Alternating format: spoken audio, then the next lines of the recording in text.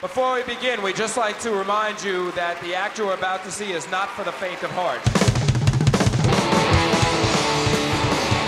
Come on, baby! It's time to tear it loose! Twisted Sister was designed to overwhelm an audience. If you like what we're doing, show us you like what we're doing, motherfucker!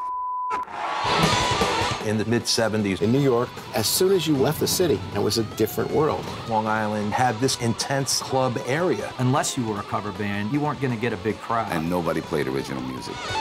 We would be heard, we would be loud, we would do whatever it took to get your attention. The costume, the makeup. Stealing our mom's clothes. They weren't like pretty boys. It was like Cinderella's ugly sisters having a convention.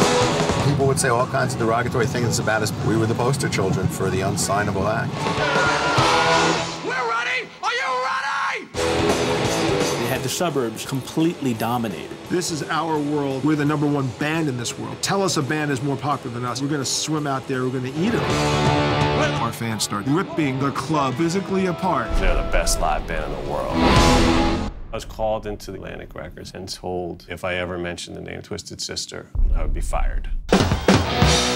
We used to pick on people that would stand there, like, I'm too cool. You could go someplace else where you'd be more appreciated, because we couldn't give two about you! I got a lot of grief. You'll follow around a bunch of guys wearing makeup and women's clothes. The band turned that to their advantage. You're one of us. You're a dirtbag. And it banded people together. Don't you know you can't run?